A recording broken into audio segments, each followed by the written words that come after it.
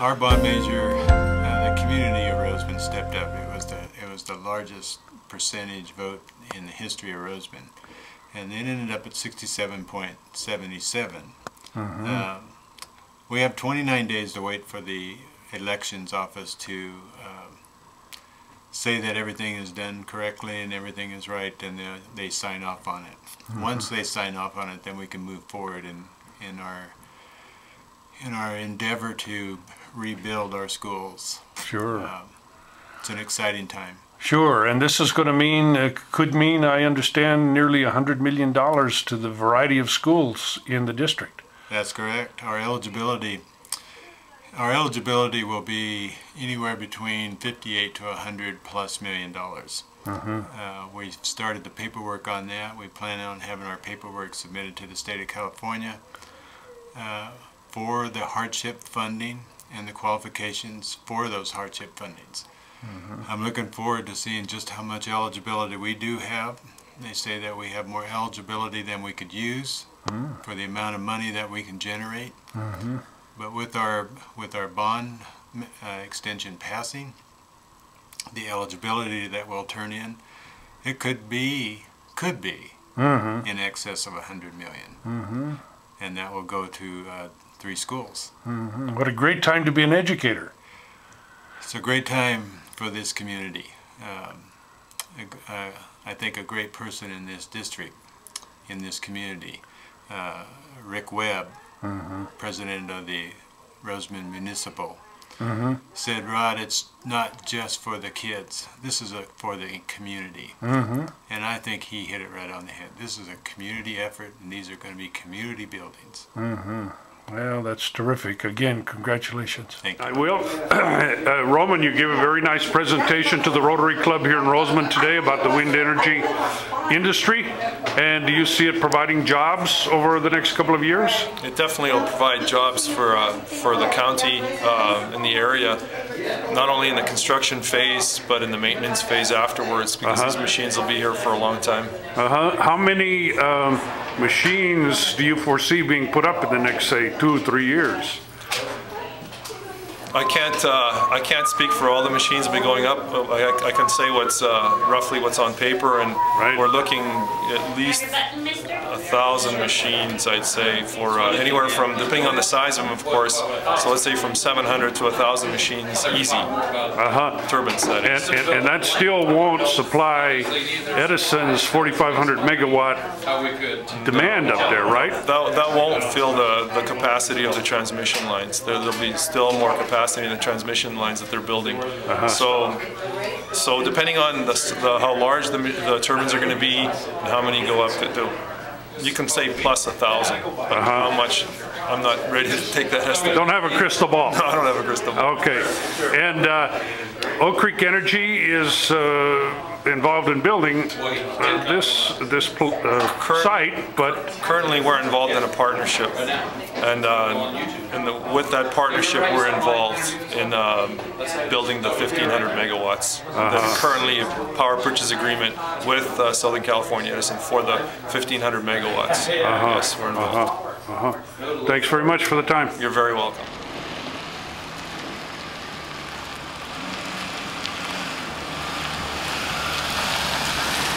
It's 15 miles to the gallon.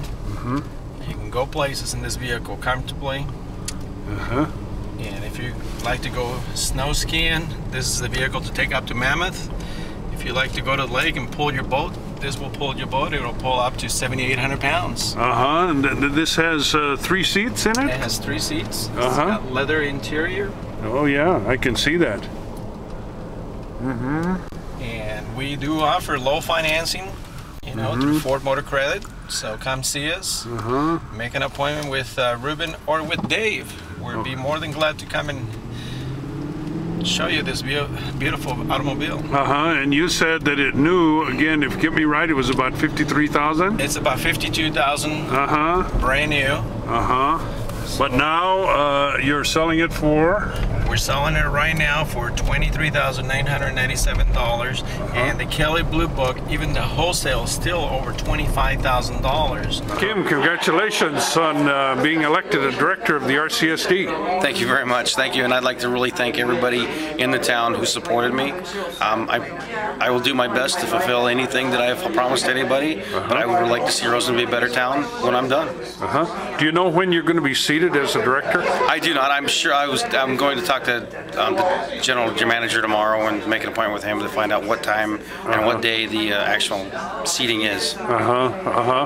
And your background, I know you work for AVEK. Yes, I've got 18 years of experience in water treatment and distribution. I hold a T5, which is the highest state of California Health Department of Health Services treatment license there is, and I hold a D4, which is second highest in distribution. And I'm a community activist. I'm very active in all of my kids' activities, and if you want to make a difference, you got to make a difference. I understand you're in band and you're in soccer. Band, soccer, used to be in softball, used to be in travel ball. I've got an older daughter that lives up in northern Idaho who is becoming very involved in sports with youth as well. Sure. I would like to help support our RCSD's Special Olympics program. Oh, sure. And help with that, help coach with that. I have a niece who's a special needs niece as well. Well, good. Congratulations again, and best of luck. Thank you again. Give me a little bit about your background. Well, as far as in the Antelope Valley, I've been here since 1988. I got out of the military. I was in the active duty for 8 years. I see. And in the reserves for 6 years. All the time I was in the fire department in the Air Force. I see. I did a little reserve time once I got here at Edwards Air Force Base. And that was a great experience. I got to work with a lot of different aircraft and see a lot of different things. I bet. And my youngest son was born here in Lancaster in '88. Oh, I see. He was born in April. And I've been here since. I started working with Northrop Grumman Fire Department in Palmdale. I see. And so I've been in the fire service for a total of 28 years. I've been 20 years at Northrop.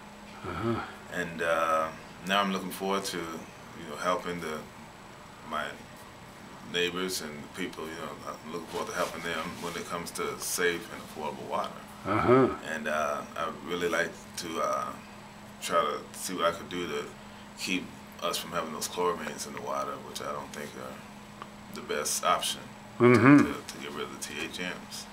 Goes, I feel a little different about this one because of the way the presidential election went. And 4 years ago, was when Bush was elected, and now they're out. So my feelings are a little different, but that's based on the national election, not the local one. But I'm looking forward to another 4 years, and now that I've got my feet wet and kind of have a little bit of feel for where we're going, what we're doing, I see the value that RCSD has for Rosamond community and how important it really is for the development of the parks and water and sewer and everything that's going on in Rosamond. The MAC is starting to work together with RCSD and the school district. It's like we're all coming together. And I believe H is passed also, which will really be beneficial for the Parks and Recreation parenting along with the school district. Jack Comer from Santa Clara Superior Court ruled that there is only one basin in the Antelope Valley. After hearing testimony for 8 days, ruled that there is one large basin and that there is water connectability where they actually go over the ridges and go through the different things. Cajon Ranch had maintained that there was a sub-basin running from the Valley Buttes to Little Buttes to Tropical Mountains. Diamond Farms allocated that there was another sub-basin running up in Willow Springs on the north of the Willow Springs fault line. And then Anaverdi Ranch stated that there was another sub-basin on the south side of the Anastoria Fault. With the idea that they wanted to control those basins. They wanted to control it, and they wanted those to be out of the adjudication area for consideration of how water is handled in the future. Judge has requested a management conference on November 25th at 10 o'clock in San Jose.